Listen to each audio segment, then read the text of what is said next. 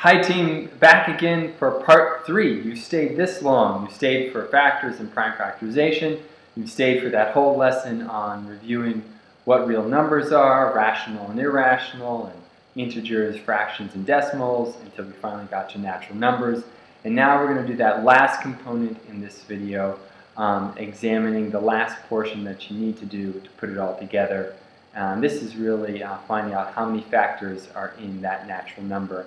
And we're using prime factorization now and factors and a trick with the exponents to find out how many factors are in a natural number, or this mystery natural number. I hope you found this helpful. Once again, you can always go to MTEL Test Prep and look at some of the videos, or you can contact me directly through mteltestprep.com. I'll be happy to work with you on your exam.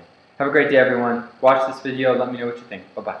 Prime factorization of a positive whole number can be written as n equals pr squared.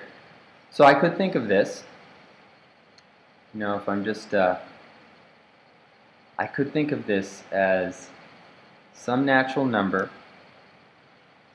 is equal to p times r squared. And p and r are distinct primes. Well, we talked about what a prime number is, but what the heck is a distinct prime number? I use this analogy a lot, but if you were to buy a pair of shoes, and you went to, I don't know, you go to Prada, you go to some really nice shoe store, and you find a nice pair of shoes, someone might say to you, those are very distinct shoes. And really what they're saying, and pretending that they're being completely honest and nice, is that they're saying that they're different. They're really cool. Well, distinct prime numbers are sort of like that. Distinct prime numbers are just two different prime numbers. So we really have here, and I want you to think about it in terms of this. We really have a natural number that's equal to one prime number times the second prime number squared. And now we're going to go back to our triangle, circle, and square. So our natural number, which is a positive integer, is going to be equal to 1 prime p times times another prime r. So let's just, for now, pick two prime numbers. They have to be different, two distinct prime numbers. For example, let's say we chose, I don't know, 3 and 2. 3 to the first times 2 to the second. What would that make for a natural number? Let's see. This would be 3 times 2 to the 4th. I always do my exponents first. That would be 4. 3 times 4 is 12. So our mystery natural number is 12. Now if we go back to the question asks,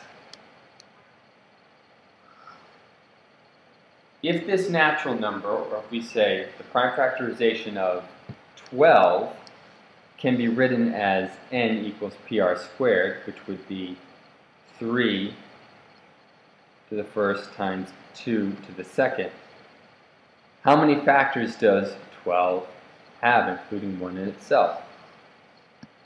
Now all of a sudden this problem looks a lot different. Now we're trying to find out how many factors does 12 have. And we could do our 1 and 12, 2 and 6, 3 and 4, and get that 12 has 6 factors. This is sort of one way to approach it, but there's a trick. It's not really a trick, it's more like a pattern. Sort of another way to approach a mystery number.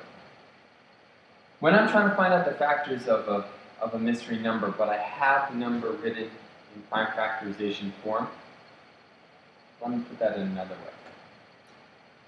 Let's say you were given 12 and you wrote it out in prime factorization form. If we look at the exponents, there's a way to, just by looking at the exponents of a number written in prime factorization form, find out how many factors there are. We do that, it's called the, for this purposes, we'll call this the prime factorization rule, but there's another name for it. I just don't know what it is.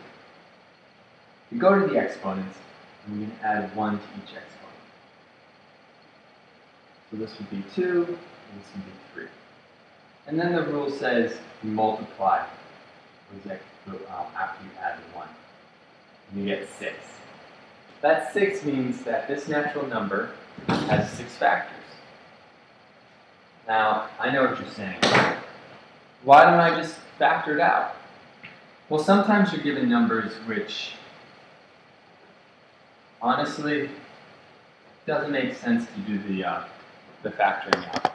For example, let's say you wanted to find out, and we're just going to use a nice one for now, but let's say you wanted to do find out how many factors are in the number 300. 1, 300, 2, 150. That would take a long time. But there's another way. First, I want to find out, I always want to think, here's my natural number. What are the distinct prime numbers that make up this natural number? So let's see. 3 is definitely one of those prime numbers. Then I have 100. I guess I could pull out a 5, and I would get 20. And that 20 is made up of another 5. And then I have a 4. And that 4 can be broken up as 2 and 2. So if I want to write the prime factorization, I could say 2 to the second times 3 to the first times 5 to the second. This would be the prime factorization of 300. Okay. Now let's add that one. Let's do the exponent rule to save ourselves time to find out how many factors are in 300. What do I do? Well, first I find the prime factorization of my natural number. I add 1 to every number. So I get every exponent. And then I multiply out the exponents. This would be 3 times 12, that would get me 6 times 3 would get me 18. So 300 has 18 factors. And obviously, if the number was larger than 300, like 1,000 or all sorts of numbers, you could continue to do this rule. It would save you lots of time. It sure beats going like this. 1, 300, 2, 150. I don't know if I'm going to have enough room here. 3, 100. 4 doesn't go in. 5 goes in. I don't know, 60 times. 6 goes in 50 times. 7, no. 8, no. 9, no. 10, yes. 11, no. 12, yes. Okay. 1, 2, 3, 4, 5, 6, 7, 8, 9, 10, 11, 12. There's more out there. I'm going to stop there now. Okay, everyone. I hope you found this helpful. If you can just remember box equals circle times triangle, and now you relook at this problem, I think you'll find this problem a lot easier to solve. Ta-da!